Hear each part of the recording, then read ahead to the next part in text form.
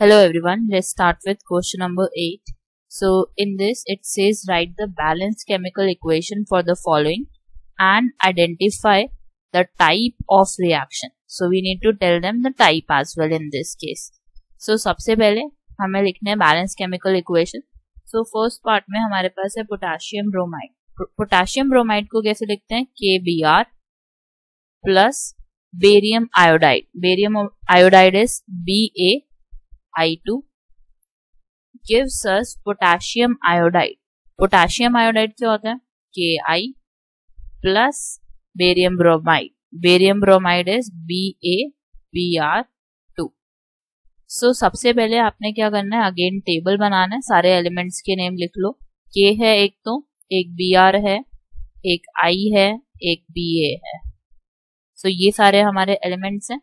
इसमें left hand side के number of atoms और राइट हैंड साइड के नंबर ऑफ एटम्स के वैल्यू लिखेंगे. K कितने है लेफ्ट हैंड साइड पे? 1 है. Br कितना है? 1 है.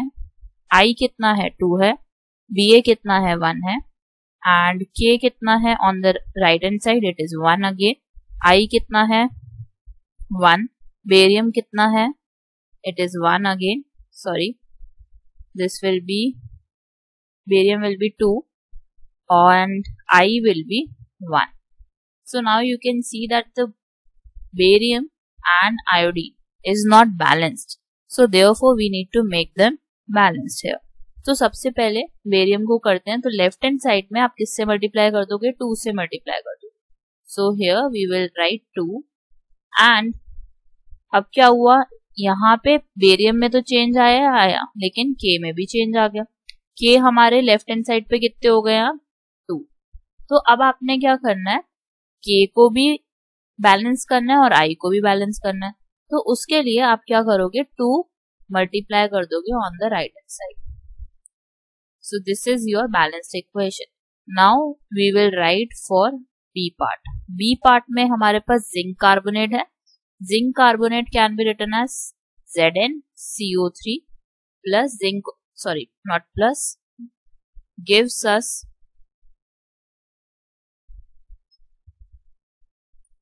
zinc oxide plus carbon dioxide. अब आप सारे टर्म्स चेक कर लो और आप देखोगे कि आपके सारे टर्म्स कैसे हैं? बैलेंस्ड हैं. Zn दोनों तरफ 1 1 है, कार्बन दोनों तरफ 1 1 है, ऑक्सीजन दोनों तरफ 3 3 है. तो इसलिए इसको हम एज इट इज छोड़ेंगे. सो दिस इज डीकॉम्पोजिशन, क्योंकि हमारा एक रिएक्टेंट 2 प्रोडक्ट में टूट रहा है और ब्रेक हो रहा है. तो this is decomposition reaction. And the last one I missed, it is double decomposition reaction, क्योंकि यहाँ पे आयंस का चेंज हो रहा है. This is double decomposition reaction. Now moving on to C part, we have hydrogen.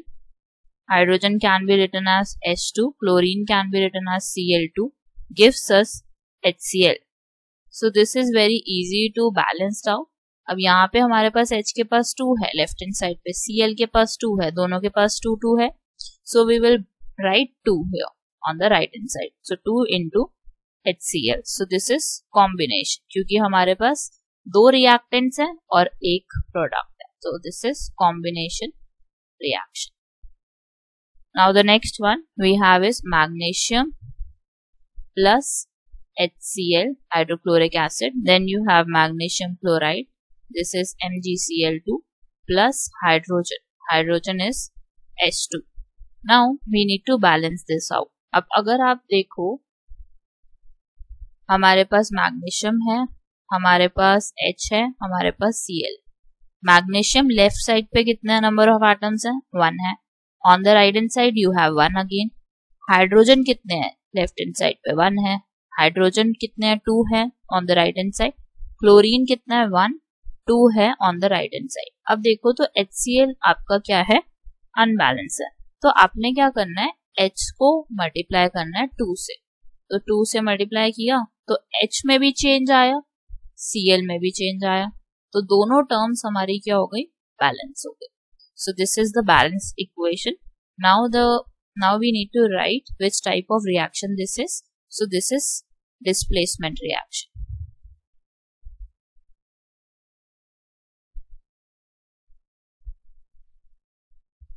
So that's your answer for question number 8.